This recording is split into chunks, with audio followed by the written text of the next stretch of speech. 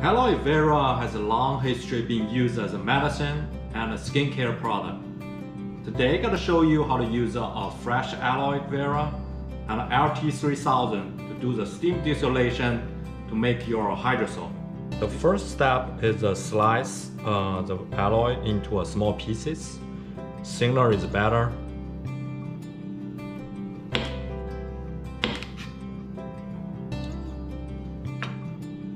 You can see the aloe has a very clear, like a jelly thing in the middle.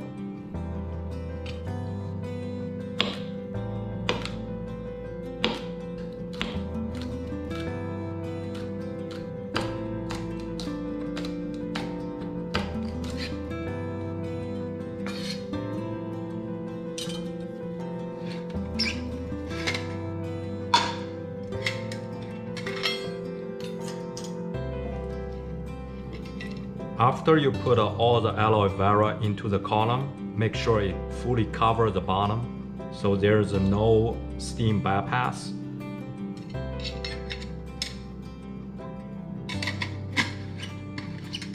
Fill water into the pot.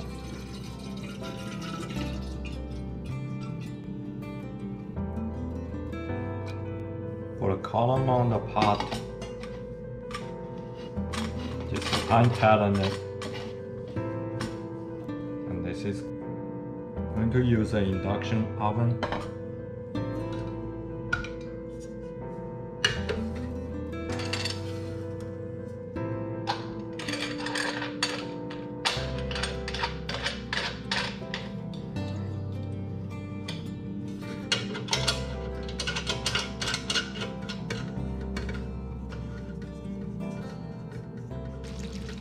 Turn on circulation before turn on the heat. Make sure the circulation work in good condition.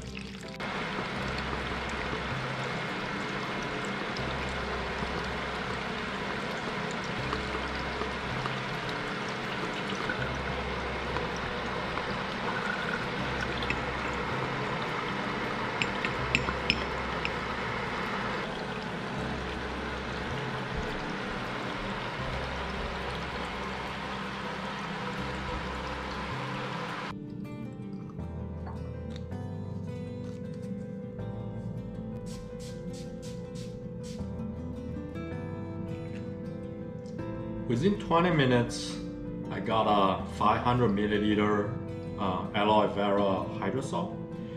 It smells very lightly. It's like a herb or grass smell.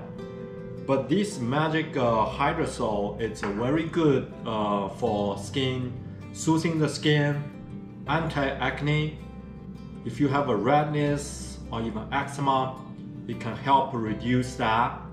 And also, it's edible, so it's good for the digestion system. Add a little bit in your water and drink it if you feel like your stomach not comfortable. It can be used on young kids, even baby, during their the baths. So you add a little bit of hydrosol into the bath water, help reduce their eczema, rash. Today, I show you how to use the fresh aloe vera to do the steam distillation and make a hydrosol. This is Leo at the LeTime. If you like the video, like it and share with your friends. See you next time.